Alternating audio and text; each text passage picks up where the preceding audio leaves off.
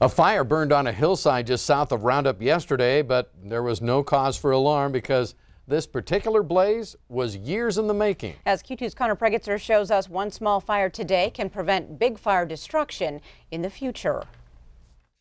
Prescribed burns are a key part of wildland fire safety and are carefully planned by the Bureau of Land Management to make sure everything goes as expected. No details are overlooked.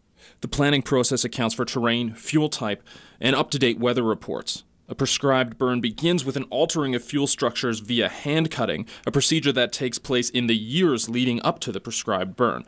Chris Barth, a public information officer for the Bureau of Land Management, tells us that prescribed fires are an important tool in preparing for future wildfires.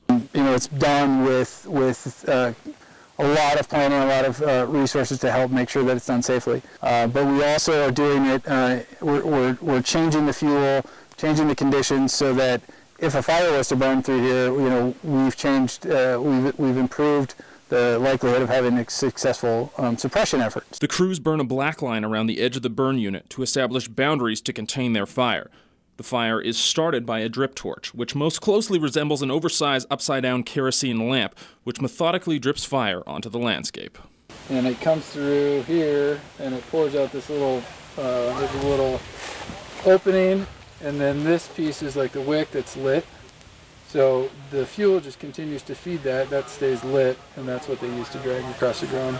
In addition to the increased resiliency to future forest fires, Barth tells me that this process is actually very healthy for the forest, and that if we return to the same spot in the spring, it will be lush, green, and healthy.